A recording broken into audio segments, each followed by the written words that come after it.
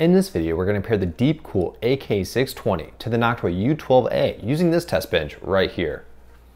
The information in this video can also be found on my website at pcanalytics.com, and the product links can be found in the description below.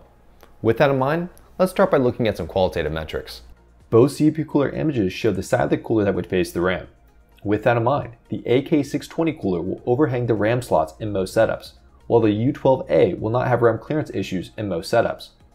Additionally, both coolers use two 120mm fans, and it is possible to add an additional fan to the AK620 cooler.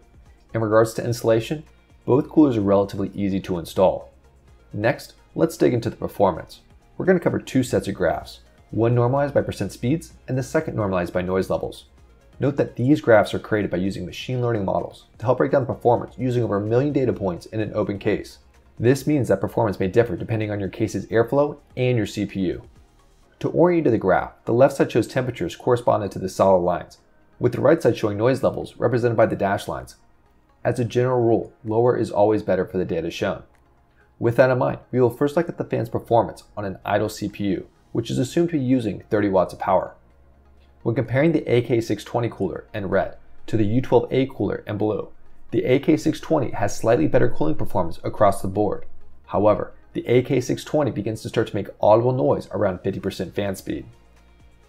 As we increase the watts to 105, which is what the CPU is rated for, we can see that the performance between the coolers is very similar.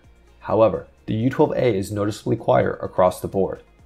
Next, we will look at the CPU overclocked to 125 watts. This shows that both coolers can handle overclock temperatures well, with the AK620 cooler being slightly cooler. For the second set of comparisons, we will look at the performance for a given noise level. The graph shown has noise on the bottom axis, while keeping the temperatures on the side axis. Note that lower is still better for this graph.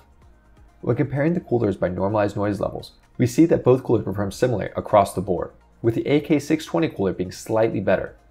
As we increase the watts to 105, we can see that this relationship holds.